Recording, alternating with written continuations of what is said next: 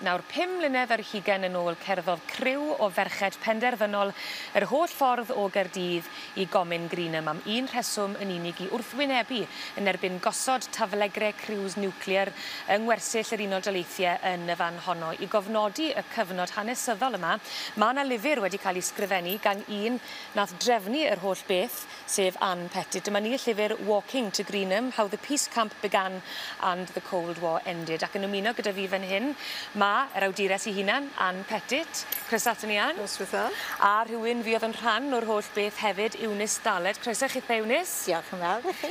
Nawr, dyna I ddechrau gyda chithau, Ann. Mi oedd hi'n gyfnod ofnus I bawb wrth gwrs yn ystod y rhyfel oer rhwng yr Sofiet Undebaidd ag yr Unol Daleithiau. Pawb yn ofni, ond chi yn ddigon dewr I wneud rhywbeth amdano fe. Beth nath I chi wneud hyn? Dwi ddim yn gallu cofio peth special, ond oedd mor ofn yn y pryd hwn o rifel nuclear. Roedd pawb yn meddwl bod bydd inevitable fe. Fi'n meddwl, oedd plant bach gyda fi, dwy bachgen bach. O'n i'n meddwl bod dwi ddim wedi dod I plant mewn byd I gweld nhw gael ei ladd mewn rifel nuclear.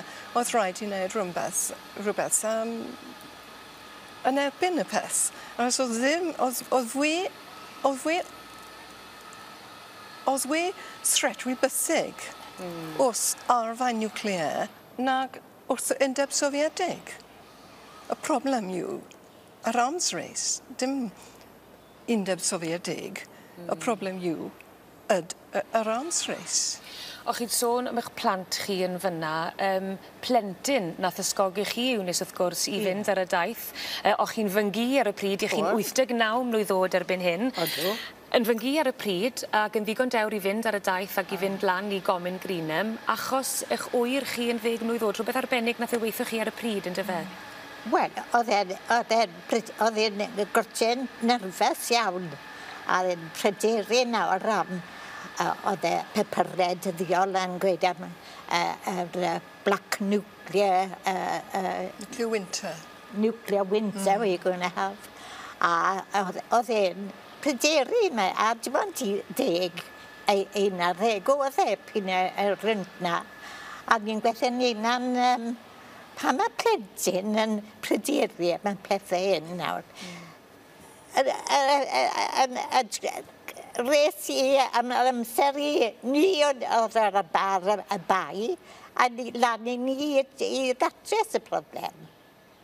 A ni'n gweithio fe, pedi y becso nawr, byddwn ni yn datres y problem yn pedi becso o gwbl.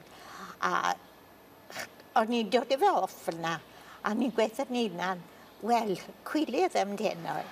Ond wedyn ni, oedd rhywbeth wedi dod a o'n ni'n cael y Labour Weekly ar y pryd ni, y papur, a weliais I ysbyseb na bod Ann Pettitt yn trefnu gorymdedd I Comin Greenham le oedd y taflegrau niwclear yn cael ei sefydlu.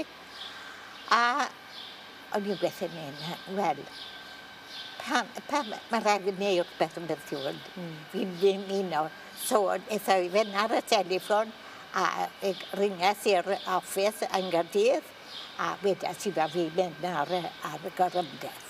Na te, yr ymdeth a'r brotest I hunan fe nath I bara 19 mlynedd.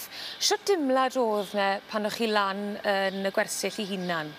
Timlad o undod? Oedd. Yn enwedig oedd undod ydi. Achos o'n i'n dibynnu ar un yn all. Yn y dechrau? Yn y dechrau, ie. Yn y dechrau? Oedd y gres... Oedd y gwersyll yn dechrau gyda ar y gorymdaeth. Ie. Oedd dim digon. Neb yn tynnu sylw, neb yn y media, neb yn y papurau, dim tyledu fel nawr. Oedd neb yn tynnu sylw. Dwedwn nhw, heddwch, ni wedi wneud hynny, is dim pwysig, wy'n wneud hynny. Felly, roedd rhaid I wneud rhywbeth eto. Roedd rhaid I wneud yn fwy.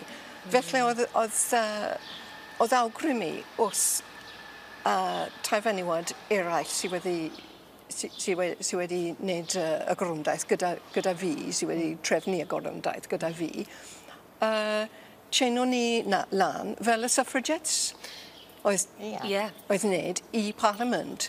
Tseino ni lan gyda chains i gietiau pan bydd ni cyrraedd yna. Ond doedd neb yn tynnu sylw os hynny. Hefyd, felly, oedd rhaid i ni aros un nos, dwy nos, tair nos, wythnos, dwy wythnos, ac yn o flaen. Ac ar un adeg, mi oedd yna 50,000 o fenwod yna yn yr ardal ac yn y blaen. A fe geithoch chi sylw hefyd ar lywydd yr Undeb Sofietaidd ar y pryd, Gorbachev yn do. Fe nath e sôn am y brotest yma yn un o'i areithiau, a hwnnw siŵr o fod yn rhoi rhyw fath o synwyr o falchder i chi mewn ffordd bod chi wedi wneud, a wnaethoch chi ffindo hyn mas mewn ffordd arbennig hefyd yn do fe? A ges i nodyn wrth y ffrind fi, sydd wedi dod i babi mewn sbyty un diwrnod, a gwelodd hi ar y teledu oedd Gorbachev yn wneud speech ar y United Nations. A ffrind Mary, o ffrind fi, oedd hi yn fyw yn Wrexham, oedd hi wedi dod ran o Protestiadau Greenham, a gwelodd hi bod Gorbachev dweud bod it was the peace movement made me think. Oedd rhaid i wneud rhywbeth. A meddylodd hi, well, it did do something. Mae wedi gael yn effaith. Yn sicr. Wneud Gorbachev yn meddwl. Yn meddwl yn ffwrs newydd, yn new way. Ie, a mae'r effaith yma yn cael ei groniclo yn y llyfr arbennig yma. Am y tro, diolch yn fawr iawn i chi'ch dwy.